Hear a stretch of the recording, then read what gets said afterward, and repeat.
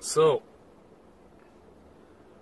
what's the topic tonight? The topic tonight is the concept of nationhood.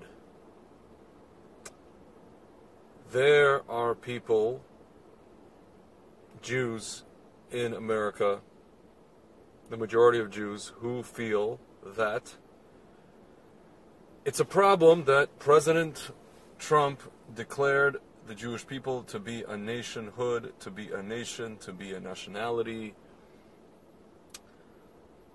I am here to tell you, as a Jew who was born in the former Soviet Union, whose grandfather was born in a place called Berdichev, and it's a very famous place in Jewish history, home to the famous Rabbi Levi Yitzhak of Berdichev. The only reason Levi Yitzhak and all the people that were in his generation and all the people before him and his great-grandfather and, you know, his ancestors were going back generations were born in Berdichev is because in the year 135 CE, in the Common Era, or what you Christians call AD, the Jewish people, the entirety or the majority of the Jewish people, were kicked out of Judea. That's why we're called the Jews. And they went to, first they went to Italy, and then they went to Germany. And so the people who went to Europe were called the Ashkenazim. It's not the people who were in the Khazarian Empire, which, according to every single anthropological study, comprises, I would say, 2.5% or maximum 5% of the Jewish people. So please stop your anti-Semitic canards. You guys who say Ashkenazi Jews are descendants of Khazarian Empire, no. I just did a 23andMe, what is it called? A 23andMe test, and it came back 96% Ashkenazi Jew, and, I'm sorry, 99.6% Ashkenazi Jew, at 0.4% Western Asia, North Africa. What does that mean? That means that most of my relatives are Jewish people who got genetically bottlenecked. Therefore, there's a marker for Ashkenazi Jews. There's a genetic marker. If you guys look at the 23andMe test of the people in people who are Sephardic Jews, the 23andMe test is going to generate or spit out, you know, Spain, Portugal, North Africa, la la la la la. Does it mean that these people are Spanish and Portuguese in North Africa? No, it means that they are Jews who are Sephardic Jews, who are the Jews who ended up in those countries. If you know anything about genetics, that's what it points to. Okay? The people who say that we are Portuguese, North African, and, I don't know, Spanish ethnically, and we just happen to have a Jewish religion, nonsense. Okay? We hail from what is Israel, Judea, and Shomron. And we got kicked out of that land by the Romans, and we spread all over Europe, and all over North Africa, and all over the Arab world, and Iraq, and what today is Iraq, and what today is Iran, and what today is Turkey, you know, what was then eventually became the Ottoman Empire. Guys, I'm giving you like a master class. I'm sorry to have to give you a master class in Jewish anthropology, but I mean, seriously, this is the year 2000, almost 20, and we're still having this conversation. You can go on the internet and research the anthropology of the Jewish people, the history of the Jewish people, and you will, and it's like, it's undeniable that we're from the land of Israel. You can trace, I know people, Orthodox Jews, who can trace their lineage back all the way to Rebbe. Rebbe meaning Judah the Nasi. Yehuda the prince. The person who set down during the Roman Empire, he took what was the oral Torah and he set down the oral Torah, he organized it into written form, which became called the Mishnah, the Mishnayos. I know people who could trace their lineage back to Yehuda Hanasi and I don't know, the Tanaim, the rabbis from the Talmudic era who ended up going to Babylon. And some of them, went to a place called Yavne after the Jews got kicked out of, the temple was destroyed. I personally know people who can trace back their lineage. These are Ashkenazi Jews, whose families hail, in contemporary times from Poland and Hungary, whatever it is. They can trace their lineage back. They have documents. They can trace their lineage back to Rav and Shmuel, to Rava and Abaye. If you guys know, if you read Talmud, you can go on Wikipedia and research this.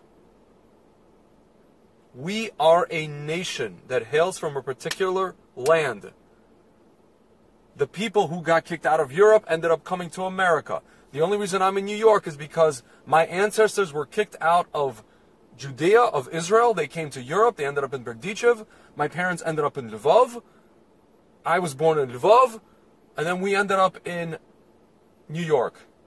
It says in the Torah, I forget which parsha, it says in the Torah, you are going to be scattered. If you don't follow my laws, you're going to be scattered. And we were scattered. The Torah predicts this. Like, we're still having this conversation 2,000 years later, over 2,000 years later, about we're not a nation, we're Americans with a Jewish religion, la la la. Are you guys like brain dead? You American Jews, are you seriously like, I don't know. I mean, like, it's you guys come from like, your parents or your grandparents were rabbis. Some of your grandparents can trace their lineage back to the people I just described. And you're sitting here and talking about, oh, Trump declared us, you're singling us out. We are called the Jews because we come from Judea. Period. You want to learn a history lesson, watch the movie Monty Python. The Judean People's Front, the People's Front of Judea. I mean, I don't know. I mean, like, it's like you have to be, I don't know, like, it's astounding. I'm astounded. I'm like listening to this from people. Oh, I'm an American first. Are you on drugs? Like, really? I mean, I've had a couple of glasses of wine, but are you on drugs? I'm listening to this, and I'm not computing. Ladies and gentlemen, I was born in the former Soviet Union. On my Soviet passport, it said, under nationality, and I'm going to pronounce this for you in Russian, Yevrey.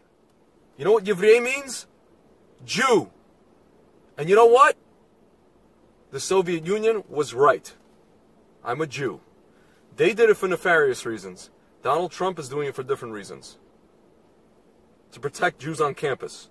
They did it because they wanted to single us out. If we applied for a job, we couldn't get that job. We applied to go to university, we couldn't go to university. We had to give bribes or kickbacks or whatever it was. Most people, even bribes wouldn't work. Okay? On my passport it said Yevrey. And you know what? It was God using the Soviet Union to make sure I never forgot who I was. And to you Soviet Jews who are upset about this and are offended about this declaration, you guys who want to be so cool and you want to be hipster, you guys who are my age and younger, you want to be cool and you want to be hipster, I'm telling you right now, always remember what it said on the fifth, what in Russian it's called Пятая линия, on the fifth line. Еврей, ты еврей. Okay? You're a Jew. You're a separate nation, and that's what you were meant to be. It doesn't mean you're supposed to live in a ghetto, or you're better than everybody. You have a responsibility. That's another conversation. But you're a nation. You are dispersed. We are dispersed. We live in America. We live in Canada, Australia, Argentina, France, Italy, formerly Spain. Some left in Poland. A lot are left in Russia, Ukraine, Belarus, Uzbekistan, some in India even. Okay? The Torah said this. The Torah predicted this. And it happened. Hashem told us this is going to happen. And it happened. And you know what though? We have our land now. We got our land back. And we're coming back. Half the Jews in the world are in Israel today. Almost half. Maybe it's coming up on half. One of our sages, the Rambam, he was a pretty rationalist guy. He said, when you see that more than half the Jews in the world are in Israel. Mashiach's almost here. Ladies and gentlemen,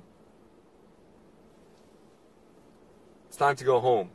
The President of America, the President of Asaph, is telling us we're a separate nation. He's not kicking us out, but he's telling us, if you want to go home, go home. What's yours is yours. What Asaph said to Yaakov, what's yours, let what yours be yours. He's telling us the Golan is ours. He's telling us the Judea and Samaria is ours. You can forget about this deal of the century. You know what the deal of the century is? When the Jewish people come home. That's the deal of the century. That's the deal of the millennium. Okay? When the Jewish people get their butts up, get their stuff, and come home. Because of Jersey City and Poway and Pittsburgh, you know, we're going to have more of this stuff. And it's not because of Trump. We're going to have more of this stuff because it's kibbutz galiot. It's time for the ingathering of the exiles. By hook or by crook, friends. By hook or by crook. You don't want to do it the nice way. You don't want to do it because out of your own volition. Hashem's going to get you home. He's going to get us home. All right? And for those of you guys who think that you're Americans with a Jewish religion, you know, all you got to do is read the Midrash. And I hope you don't end up like those guys in the Midrash that talks about Egypt. 80% of Jews stayed in Egypt. Whether you believe that's true or not, whether you believe in that story, even if you consider it a conceptual story, an allegory, you know what? I hope you guys don't end up like those Jews in Egypt. Those 80% who stayed back and perished. We're the Jews from Judea.